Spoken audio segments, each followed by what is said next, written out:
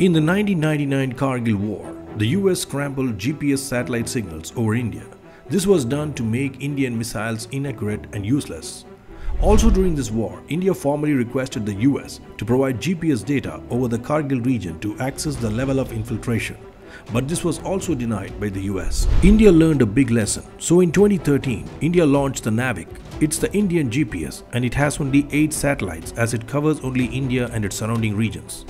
The Navic is more accurate than the GPS. Today Navic is not just used by the Indian military. It's compulsory to install Navic-based GPS system in all public carrying commercial vehicles in India.